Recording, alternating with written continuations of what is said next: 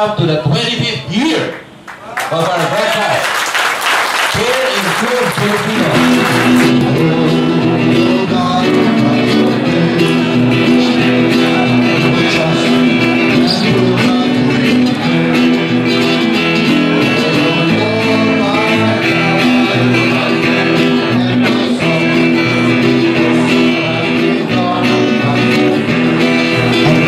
At this 25th anniversary, I think there are two things we have to do. First of all, we should give thanks to the Lord from the bottom of our heart for all the graces we have received. My brothers and sisters, having a breakfast that has endured for 25 years is a miracle. No, and it only happens because of the grace and the presence of the Lord. And so, thanksgiving, saying thank you, Lord, over and over again, and rejoicing in that, I think is certainly right for the day. Father in heaven,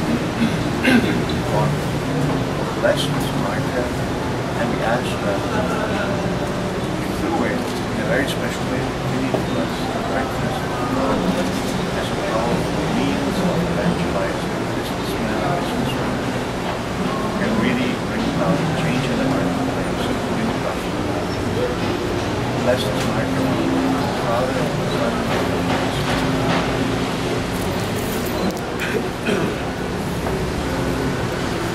Glory be to the Son, to the Holy Spirit, was in the beginning, now, and ever, world without end. Amen.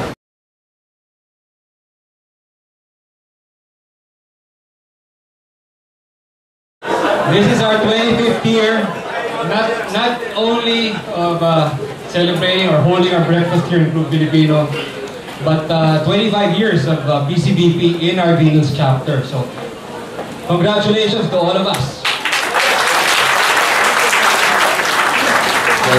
Our sharer, to me, is an epitome of a role model for an ideal public servant.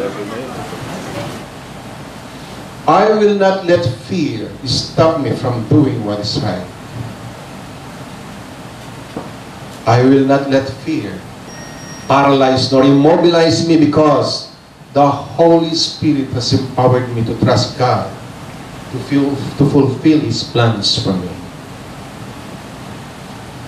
Just as Jesus didn't stand on His own strength when He was being tempted by Satan, but in the strength of the Word of God, so too shall I stand in the strength of my God's Word, that He will protect and deliver me. We should not let fear stop us from accomplishing what the Lord has set us to do. Through the Holy Spirit in us, we have the power and with the passion for righteousness in our hearts. We will overcome every temptation, and we will manifest the life of Jesus for all to see. We can do all things through Christ, who strengthens us. A few years ago, when I was new in the brotherhood, I came across a passage that greatly made an impact in my life. And it says, the level of spiritual authority at which we operate is partly determined by the level of integrity and choices we make daily. Let me repeat that. The level of authority at which we operate is partly determined by the level of integrity and choices we make daily. Brothers and sisters, God repeatedly gives us opportunities to make choices that count. In my case, my choice to put the drug dealers behind bars meant the inconvenience of limited mobility and the fear of the unknown constantly tugging at my heart, especially when my kids are not within sight. Be that as may, I would still welcome trials which are actually God-given opportunities to make wise choices. My choice to turn down the youth's money was not hard.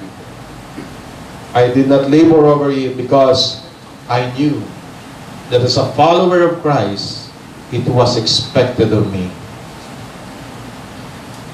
It did not matter that as a consequence of my choice, I put my family's life on the line. What matters is, I made a choice which pleased my Father in heaven.